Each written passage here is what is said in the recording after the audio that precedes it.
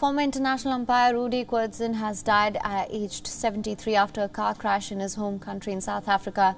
Koertzen was part of the ICC's elite panel of umpires for 8 years from 2002. He had gone to play golf in Cape Town with his friends, and while returning to the town of Dispatch, his car met with an accident, killing all 4 passengers on the vehicle.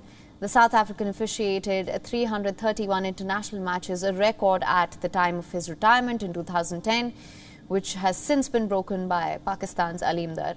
Along with that, the West Indies' Steve Bucknor as well, and Koertzen is one of the 3 umpires to stand in over 100 tests. Tributes they have poured in for Koertzen, who was extremely popular among cricketers. A host of sports legends, including the likes of Sachin Tendulkar, Jack Callis, have paid their respects.